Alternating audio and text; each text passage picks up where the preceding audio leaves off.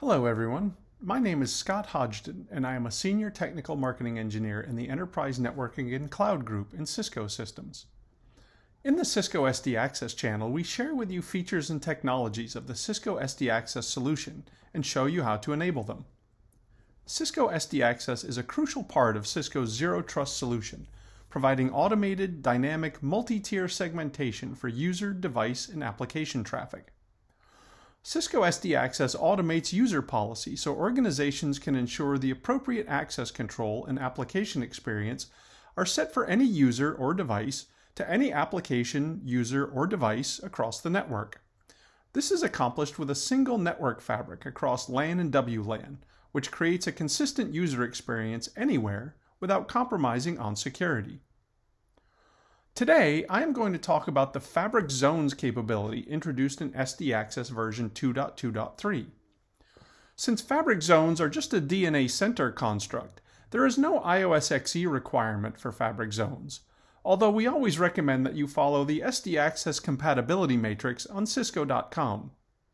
You can find a link to the SD-Access compatibility matrix in the information below the video. The first thing I usually ask myself when looking at something new is, why was this new capability introduced? From a manageability perspective, Fabric Zones allow customers who have large-scale deployments of Fabric edge nodes in a single Fabric site to manage their network based on smaller locations or zones, such as buildings or floors. To improve network security, Fabric Zones provide more granular control of virtual network and IP pool provisioning within a site. For example, if a third party is physically located on site, the Fabric Zones option would prevent that third party's virtual networks and subnets from having access across the rest of the Fabric site. Finally, as scale increases within a site, performance can sometimes become a challenge. By using Fabric Zones, customers experience reduced provisioning time across the Fabric edge nodes of a large-scale deployment. Here we see a site and how it might be partitioned into 3 separate Fabric Zones. Notice that some zones contain common virtual networks, such as VN Blue in Zones 1 and 3, while some VNs are limited to just a single Fabric Zone, such as VN Green in Zone 2. Also notice that the subnets, or IP pools, for the virtual networks can exist across multiple zones as long as that virtual network hosting that IP pool exists across multiple zones. Another option with Fabric Zones is to have a single virtual network spread across multiple zones, but with different subnets in each zone. It is also possible to have the same subnet in a zone and the main Fabric site, such as shown here with subnet 192.168.1 and .2 in their own zones as well as the main site. Also as shown here, notice there are not borders, control planes, or wireless controllers in the zones. Fabric Zones will contain only Fabric edge nodes and extended nodes connected to those Fabric edge nodes. Those extended nodes can be classic extended nodes or policy extended nodes. Now let's have a look at how Fabric Zones are enabled. Now that we've seen an overview of Fabric Zones, let's see how we can enable Fabric Zones in 2 different use cases. The first use case will be enabling Fabric Zones in an existing site and limiting where certain users can connect to the network. The second use case will be building a new Fabric site using Fabric Zones from the beginning.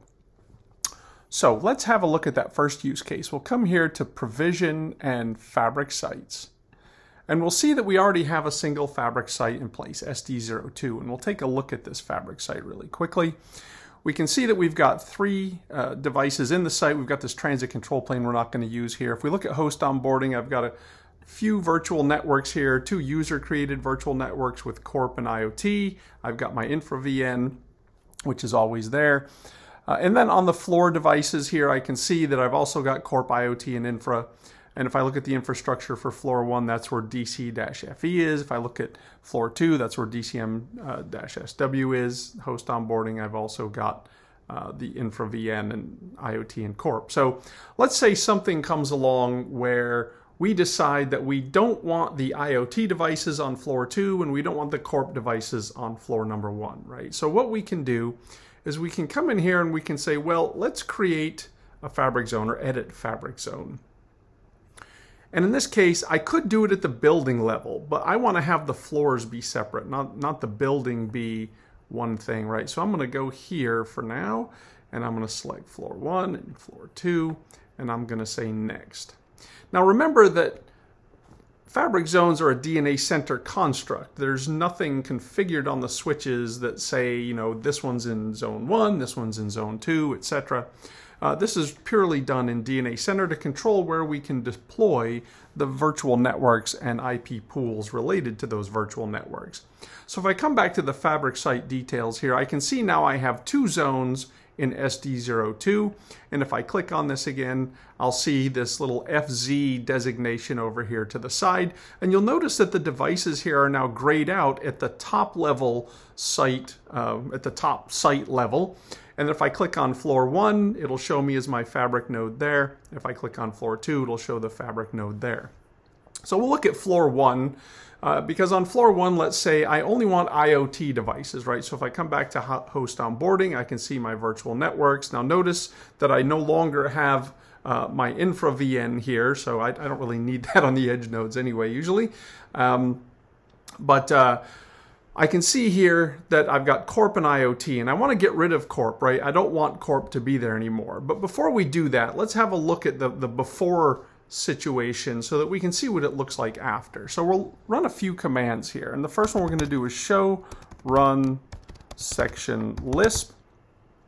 And what you can see here is you can see that I've got 2 virtual networks, or in Lisp terms, IIDs. Instance ID 4100 is related to the VRF IoT, and I have a database mapping with that subnet in there. That's the IP pool that's in that VN.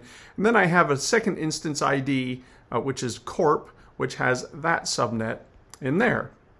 And now if I also run a show run section VLAN, I will see that I have 2 SVIs, 300, which maps to IoT with the Anycast gateway, the default gateway there, so that users and devices can connect into that VN.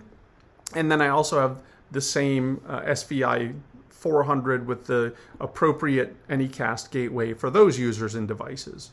So what we're going to do is now we're going to go into the host onboarding area for this site, and we're going to say, well, again, I don't want the corp information here, so I'm going to select corp, and I'm going to go to the corp pool, and I'm going to delete that pool, and I'm going to say okay, and I'm going to say deploy and apply. And while that's doing that, we can go ahead and we can just remove this VN from the host onboarding screen for this particular device. Right, or this particular floor, I should say. So now if I come back here and I do those same commands, I can say run command, I can say show run section Lisp.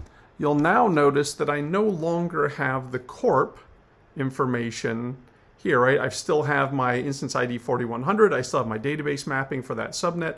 I still have the VN. So the VN is still here, instance ID 4099, VRF corp is still here, because I might come along and re-add it in the future, and it exists at the overall site level. But since I don't have a database, an instance ID set up as part of the Lisp map system here, and since I no longer have an SVI, as we'll see in a second here, users and devices that might want to connect to corp no longer have the ability to do so because they don't have a default gateway here. There's no VLAN that's associated with corp any longer, right? It was VLAN 400 and there's no SVI for that. So even though somebody might manage to plug into this switch, this edge node, they would not be able to go anywhere. So they're effectively shut out from the network.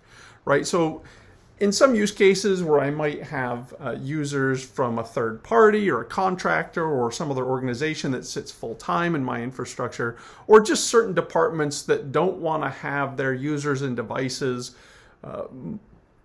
migrating around, moving around the network, The zones capability allows us to go in and be granular and control what we can do where, right? So I just wanted to come here and do the same here. Oh, I clicked the wrong thing, sorry. In host onboarding, I can now remove IoT from this site. And just to be, complete about it, we'll do that. Just to show that we can indeed now control at each of the zones exactly what's put in there. And if we go back then to the higher level, highest level of the site, you'll still notice Corp is still there, IoT is still there, because they still have to exist at the top site level. So that's how you can go in and update an existing site with fabric zones. But what if I wanted to build a new site from scratch and use zones at that point? So here, I can go into create fabric sites and fabric zones. There's a workflow separately in the hamburger menu that you can do this as well, but this brings you to that same workflow. So we'll say, let's do it. And now I'm going to choose the San Jose branch here. So I'm not going to do the whole site. I'm going to build my site at this level. And I'm going to say next. I'll just leave that wired endpoint data collection there. I'm going to say no authentication for lab purposes. This is fine. Obviously, in a real environment, you might have closed auth or open auth or low impact or something like that. Now, I'm going to select set up fabric zones now, and it's going to be very similar to what we just did, right? Because here I've got San Jose. I could now set it up here at the 2 floors. I say next, and I say deploy. And so instead of having to go in after the fact and set this up, now from the very beginning of the site, I can view these site details and I can see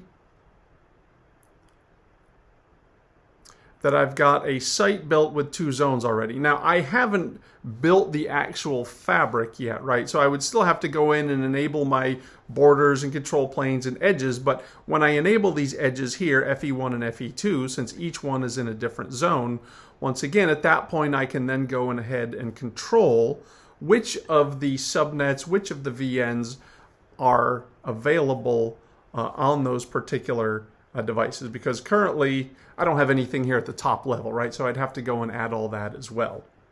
So hopefully this gave you a good idea of how we can both change an existing site to create fabric zones, or how we can go ahead and create a site from scratch, adding zones at the beginning. And remember that zones exist at various different levels of the hierarchy. You can do a building level zone, or you can do floor level zones. The thing that's tricky is if you want to add devices after the fact, then you have to play around with the hierarchy. You might have to move devices around a little bit within that. But we do have the ability to be very flexible with the zone feature, and I think you'll see more development and more flexibility coming with this in future releases of DNA Center. So hopefully this was very good and informative for you. I thank you a lot for watching. Please remember to subscribe and like, and have a great day.